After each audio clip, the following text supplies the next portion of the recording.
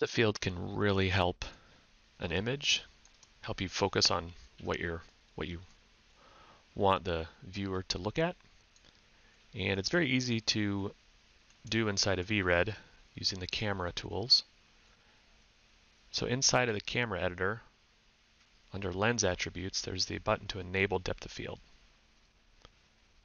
Once enabled, you'll now see the results of the depth of field when the anti-alias is enabled. Now what's in focus is dependent on where your point of interest is. So if I double click on the fender, now this is the area of focus, and the rest of the vehicle is now blurred as the depth of field has been calculated. I can make the number smaller to have a larger effect or a more aggressive effect.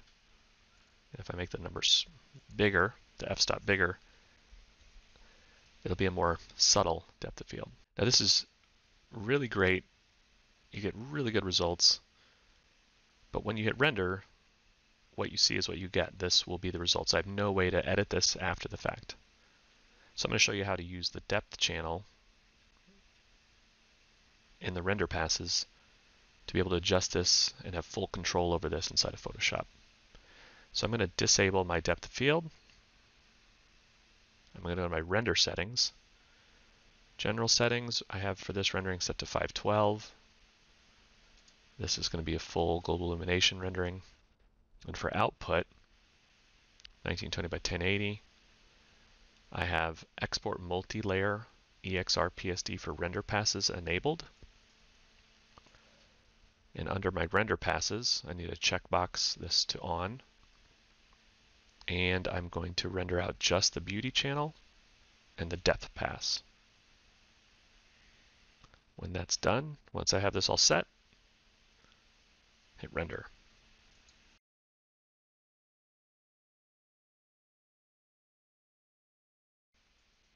Now that the rendering is complete, let's go into Photoshop.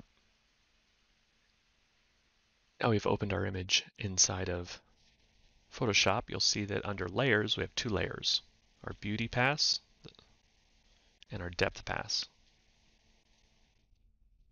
The filter we're going to use is blur, lens blur. Lens blur is grayed out because this image is currently in 32 bits per channel. Now we're going to switch it to 16. Get this pop up, hit don't merge.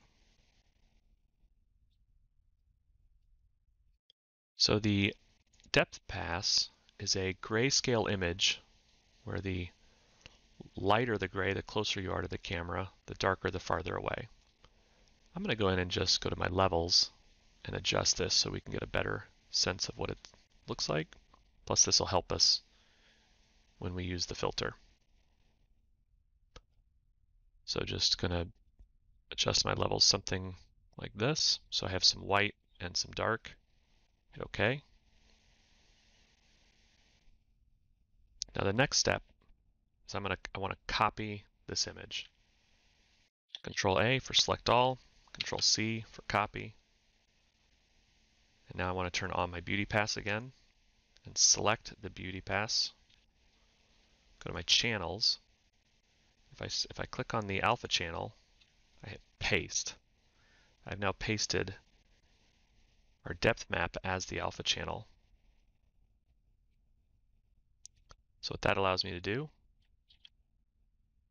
is when I go back to my layer, select this layer, go to filter, blur, lens blur.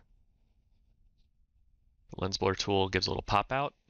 You'll notice I have a nice even blur across the whole image. This is not what I want because I want to use a source for my depth map. I'm going to pull down to alpha. Now it's using that alpha channel as the source for my depth map. What's cool about Photoshop is now the blur focal distance will determine what is in focus. And wherever I click in the image becomes the focal point, and it uses that depth map to blur the rest of the image. So if I click something in the foreground, the foreground is in focus, the rest of the vehicle blurs out. I can actually increase the radius to get a more to really see what's going on.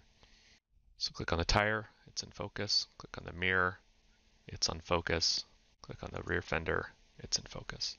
Instead of having no control over the depth of field, I have now complete control in Photoshop over the depth of field. So I could say I want the Autodesk logo to be in focus, and I want the rear, the background of my HDR to be slightly blurry. So maybe something about this level. So nothing too aggressive. I can hit OK. And now it's applied that blur to my image.